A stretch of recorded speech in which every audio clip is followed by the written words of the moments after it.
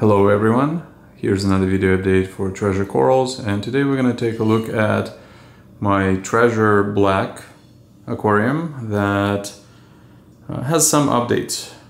So for all of you who have been watching this build for the past few months, know that for the past month I've been dealing with some major issues with this aquarium. So this aquarium is plumbed into all of my frag system, and I've lost probably about 30% of my SPS. Lots of them look horrible, and my LPS seem to completely not mind it.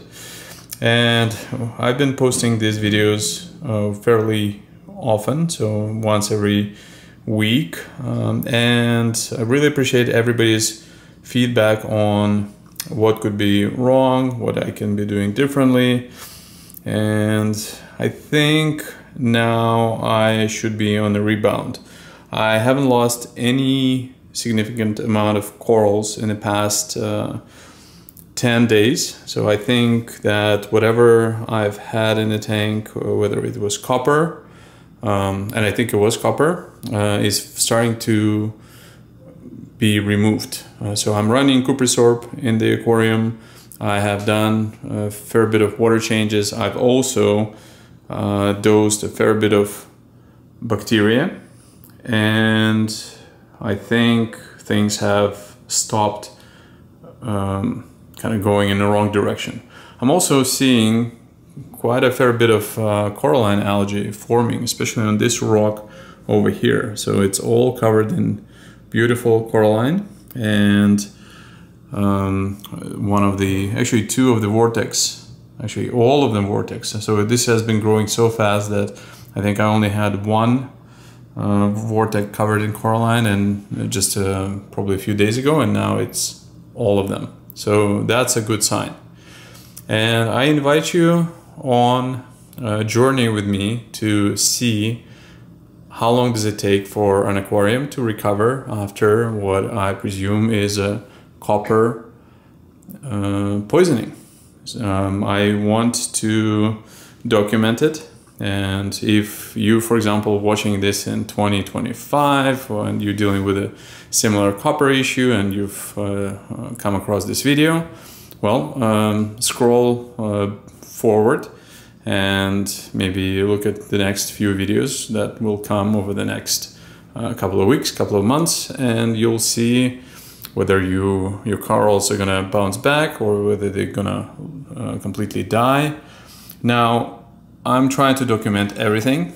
I also want to give a shout out to Jake Adams at Reef Builders, who've talked to me several times about this issue, and I like to say that I think he is 100% right in terms of what the cause is. It is copper.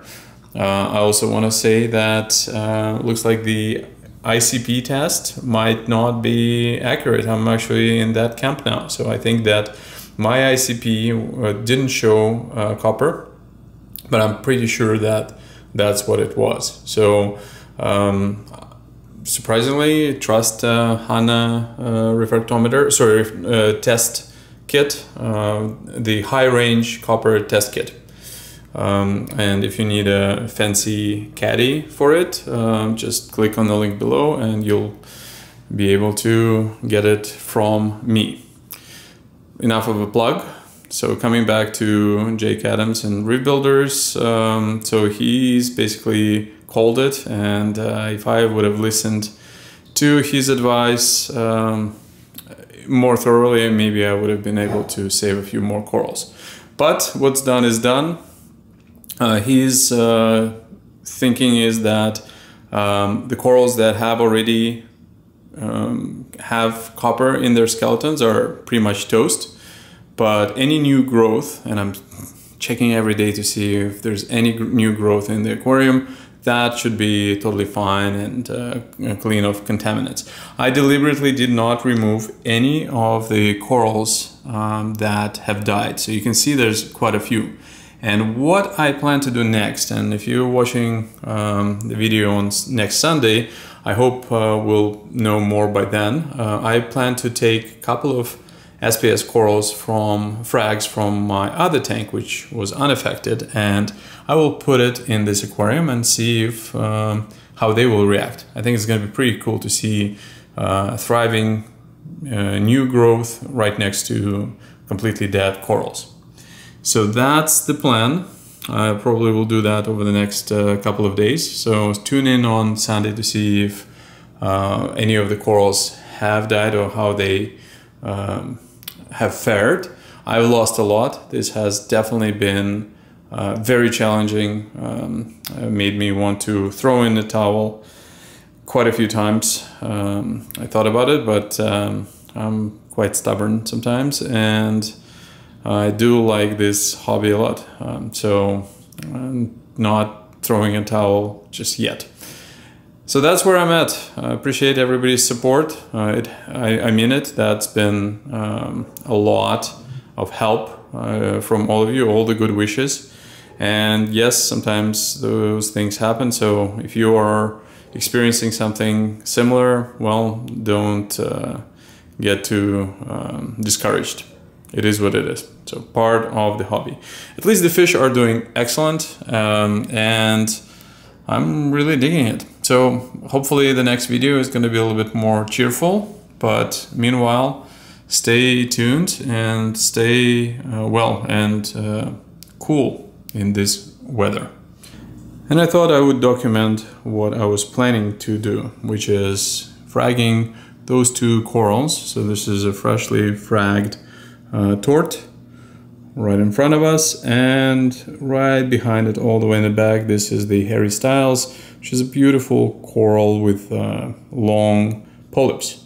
So we have both of them here right now, and let's see if they'll make it all the way through Sunday. And I've also fragged the Undata, which I've put in my frag system. Usually this one only lasts a day or two and then it dies. So I'm really curious if they will survive or not.